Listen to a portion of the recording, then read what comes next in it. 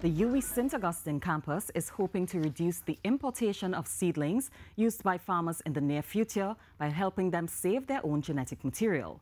Speaking recently at the campus's first Sustainable Seeds of Survival Fair at the University Field Station in Mount Hope, lecturer in the Department of Food Production, Dr. Wendy Ann Isaac, said she believes farmers rely too much on purchasing seeds from multinational corporations. She said she sees no reason why this country cannot produce material that they can use to replant.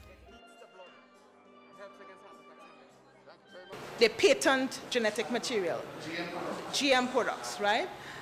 So that we want to kind of get out of that culture, because we want our farmers to be able to save the genetic material, right, through using OPs or open pollinated varieties that they could replant, right? And these varieties, mind you, they are what is known as true to type.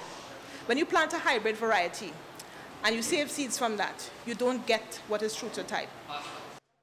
The Department of Food Production is also in the process of revitalizing its seed bank and library and is expected to cooperate with Jamaica to share genetic material soon.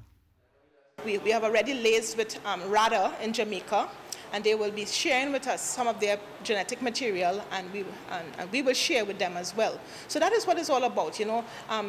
Seed security is so important for food security. And what is also important is the fact that, you know, we want to build on this, on the whole resilience to climate change and to other natural disasters that we may face. The event was held to coincide with Earth Day, and there are hopes to expand the fair to several markets throughout the country in the coming weeks.